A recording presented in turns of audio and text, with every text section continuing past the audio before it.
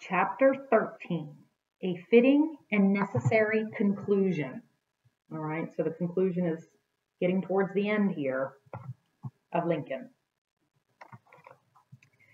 The campaign for the new 13th Amendment had begun even before Lincoln launched his own campaign for a second term as president. In January 1864, Senator John B. Henderson of Missouri, a pro-war Democrat, submitted the first congressional resolution calling for a constitutional amendment outlawing slavery. Members of the Senate Judiciary Committee started working on the draft with President Lincoln's old Illinois colleague, Lyman Trumbull, in the lead. As they labored over the language of the proposal, members of Congress began considering, too, a crucial and thorny procedural question. The law required that 2/3 of each body, both House and Senate, approve the constitutional amendment.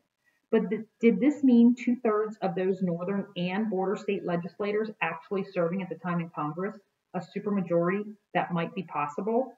Or did it mean 2/3 of all who were elected and legally entitled to serve, including the senators who had abruptly resigned their seats at the onset of the secession crisis? No one believed it was possible to pass the resolution if it needed a 2/3 vote of the Senate, as it was before the war. Eventually, the House and Senate majorities, that is, the Republicans, simply declared the passage would require approval by only 2/3 of those seated and voting. This milestone ruling vastly improved the odds for passage. That same month, Illinois Congressman Isaac N. Arnold visited Lincoln at the White House and offered his New Year's wishes. "I hope, Mr. President, that on next New Year's Day I have the pleasure of congratulating you on 3 events which now seem very probable." What are they? First, that the war may be ended by the complete triumph of the Union forces. Second, that slavery may be abolished and prohibited through the Union by an amendment to the Constitution. Third, that Abraham Lincoln may have been re-elected president. To which Lincoln replied with a smile, "I think, my friend, I would be willing to accept the first 2 by way of compromise." Meanwhile, committee members worked to craft a simple resolution on which as many of them as possible could agree. This meant it would not deal with the dicey subject of equality before the law, as pro-abolitionist senators like Charles Sumner of Massachusetts hoped. The resolution would only ban involuntary servitude. The agreed-upon final resolution was straightforward, not enough for some and perhaps too much for others. Still, even the senators who proposed this simple act of justice felt they were taking a giant step for humanity and a risky one for their own careers. Section 1.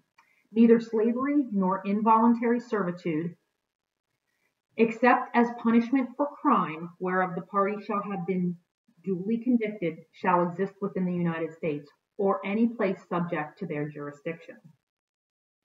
Jurisdiction means kind of where they rule. In the kingdom, kind of. Section 2. Congress shall have the power to enforce this article by appropriate legislation. That April, a full 2 months before the Republican convention was scheduled to begin, Congress began engaging in on-the-record discussions of the proposal on the House and Senate floors. At this historic moment, surprisingly, it was the Republican group that backed down. Like the president, many were facing re-election that fall. They feared that voters at home would turn against them and turn them out of office if they did anything that changed the status of African Americans. While Republicans hesitated, members of the Democratic Party unexpectedly began speaking out in favor of the amendments. Slavery was dying anyway, one of them pointed out. Why should the Democrats continue to support it? Could the party not gain far more influence by going with the tide instead of against it? From a purely political point of view, Democrats began to imagine that if they successfully seized the slavery issue away from the Republicans, they would have a far greater chance of winning back majorities in the House and Senate, and perhaps the presidency too. Some abolitionists feared that the Democrats were only pretending to favor the amendment and would likely overturn it once they won back the White House. Lincoln's closest allies in Congress worried too that if the Democrats rallied behind the issue, the president would lose the credit he deserved as an emancipator. But all friends of freedom cheered when, in a dramatic development, border state Democratic Senator Reverdy Johnson came out eloquently in favor of the amendment. "I never doubted," he said, the day must one day come when human slavery must be terminated." The Chicago Tribune cheered. We doubt if the rebel cause has got a harder blow since Vicksburg was taken than it got in the Senate when Reverdy Johnson laid his blows. The very next day, his home state of Maryland announced it would hold a convention to consider a measure of its own banning slavery. The tide was turning. Hey, here's a pretty cool graphic here. And it says in the caption, Americans of the day never doubted that Lincoln had pushed for the constitutional end of slavery. This montage of portraits entitled Congressional Supporters of the 13th Amendment showed Lincoln in a prominent position on the bottom, even though he was not a member of Congress. Kind of cool. So here's Lincoln at the bottom here.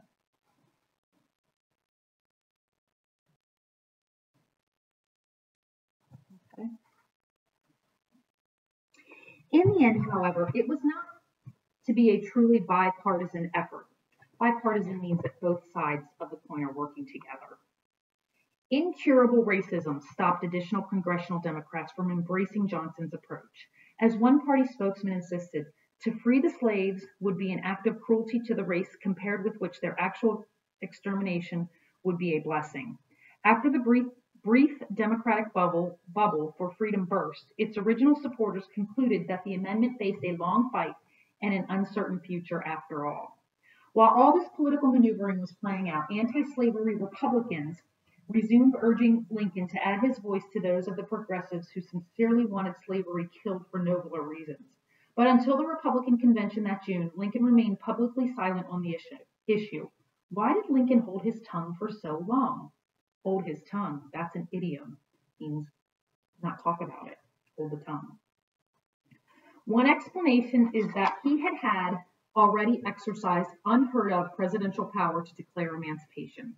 Now he needed Congress to act too, on its own, if necessary, to create the permanent constitutional authority to keep emancipation from being overturned. Moreover, he did not want freedom to become a political football in the coming presidential campaign. Keeping his silence was a big political risk, but for 3 years Lincoln had shown that he was the smartest politician in town. He seemed to know exactly when to act and precisely when to hide. At this moment, he hid.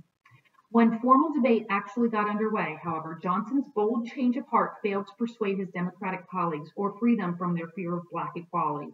This government was made by white men and for white men, railed an angry Senator Lazarus Powell, and if it is ever preserved, it must be preserved by white men.